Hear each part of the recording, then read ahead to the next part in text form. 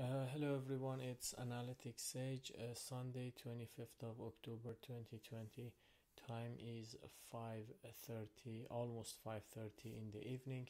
I'm going to give you a quick update on GBP JPY. The latest video I published on this pair was roughly a week ago.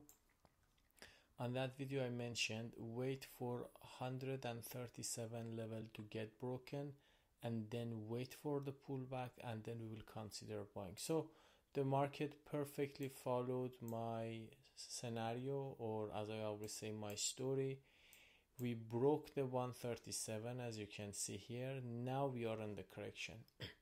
I'm waiting for this correction to get over and then buy. But is this correction over or not? So the structure we have here, we have a B, C, wave W, then we have a triangle here. As you can see, this is a triangle, okay, and then we had the next wave. So we had the ABC triangle and the last wave. So this is the first leg, I call it W. Then we had the wave X, and now we are on a wave 5, okay.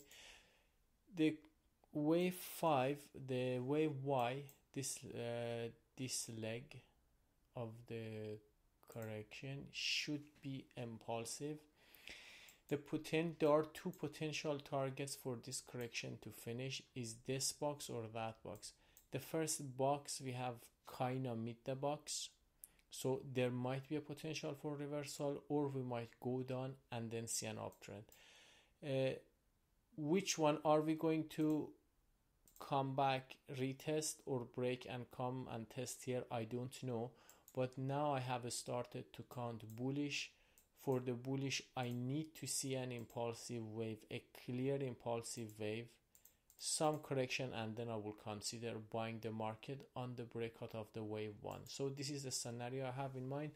I will keep you posted when I see the buy opportunity. Thanks for watching and hope you like the video.